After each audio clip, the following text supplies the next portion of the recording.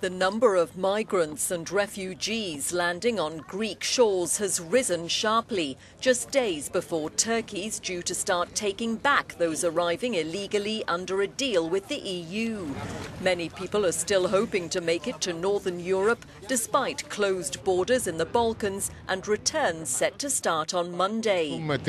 We're monitoring the situation, but we believe we have to give it some time because the picture is not clear, a Greek government spokesman told Euronews. There have been days when we've had minimal refugee flows and other days when more than 1,000 people have arrived. Of course, if we have 1,000 people arriving every day, obviously the implementation of the agreement with Turkey will be more difficult.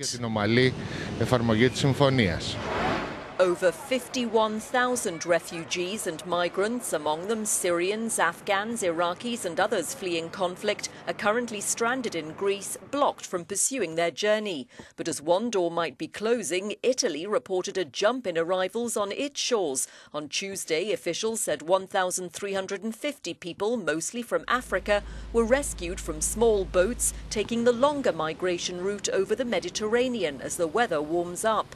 According to the French government, some 800,000 more migrants are currently waiting in Libya to make the crossing to Europe in the hope of a new life.